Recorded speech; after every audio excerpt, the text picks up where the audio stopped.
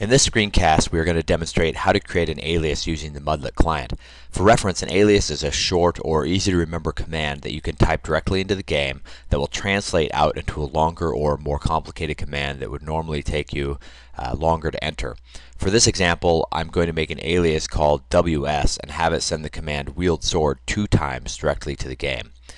So let's go ahead and make that alias. I'm already logged into my test character on Empyrean using the Mudlet client. Remember to be careful in making an alias. An alias will override other commands in the game. If you make an alias for an existing command, that command will become inaccessible to your character. Alright, so first let's make sure the WS, the alias I want to make, is not used by the game. I'm going to type in WS, and as you see I get the confused message, so the game does not think that this is already in use. So to make an alias, I'm going to click on either the alias button here in the menu bar or the alias menu right above it. So I'm going to click on aliases, and to create my alias I'm going to click on add item in the window that pops up. Alright, I'm going to give the alias a name. In this case I'm just going to call it my wield alias. Of course I need to spell wield correctly. Alright, pattern, I'm going to put in what I want my alias to be, which is going to be WS. In substitution, I'm going to put what I want the Mudlet client to send to the game. In this case, I want it to send wield sword right, and then I'm going to put in a semicolon, which is going to separate the two commands so it doesn't think it's just one big long command. And then I'm going to put in wield sword left.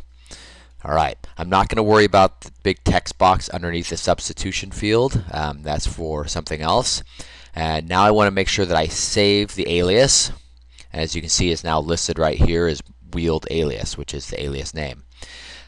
Now, it is not actually working quite yet. If you notice, I'll come back over here to my play window.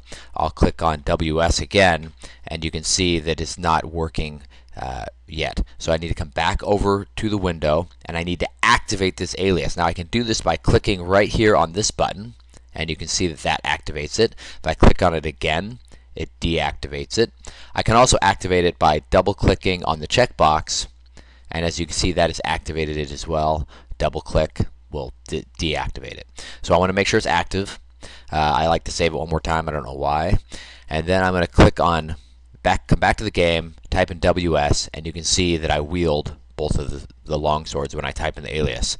I can unwield them, unwield sword, type it in again, I can type it in again, and it tries to wield it even though I'm already wielding. So as you can see, I have made an alias for wielding swords. Of course, you can do much more advanced things with aliases than we've shown you here, and we'll go over some examples of that in a future screencast. Hopefully this helps out those of you that are new to aliases and new to Mudlet. And once again, if you have any questions, go ahead and ask on your game forums, and we can help you out.